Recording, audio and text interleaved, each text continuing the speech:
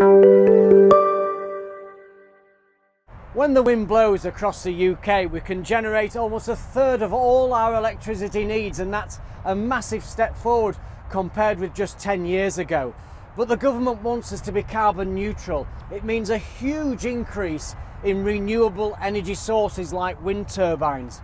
But what happens when the wind doesn't blow? At the moment, on calm days, gas-fired power stations are ramped up to fill the gap on a windless day. This illustrates how reliant we are still on fossil fuels. On this day last month, nuclear power generation was 11.6%, with renewables including wind, solar and biomass contributing 24% of our electricity. But by far the biggest power generation came from gas-fired power stations, which with coal generated nearly 60%. But by 2050, all fossil fuel power stations will be phased out to reach the government's carbon neutral target. But when the wind stops blowing then, where will our electricity come from? Part of the answer lies here in Rotherham. It's one of the biggest battery facilities anywhere in the country, and it's capable of storing 75 megawatt hours of renewable electricity. So one of the big challenges with managing a decarbonising electricity system that's got a growing proportion of renewables is balancing supply and demand. These batteries are fantastic for that.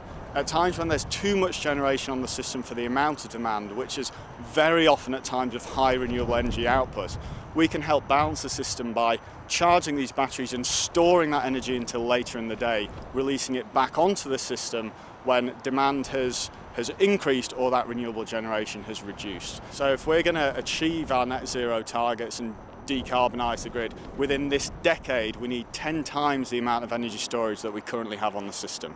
This site is owned by Gresham House Energy Storage Fund, and the private sector will need to play a huge role in decarbonising the economy. But we are a very long way away from being able to bridge the massive gap that we will face when fossil fuel power stations become obsolete. Andy Pym is an expert in energy storage solutions from Leeds University. We're in a decent place at the moment. I don't think there's concerns over security of supply, but obviously as we continue to roll out renewables and take coal and then gas off the grid, then we're going to need more storage, and there are other options as well. There's things like interconnection, and we are building more interconnectors to places like Norway, and there's demand response as well, which we shouldn't forget about. The challenge of meeting our electricity demand in a carbon-free world is huge and will involve a number of solutions, including importing electricity from abroad and encouraging us to use power at times of low demand, such as at night, alongside a big increase in energy storage.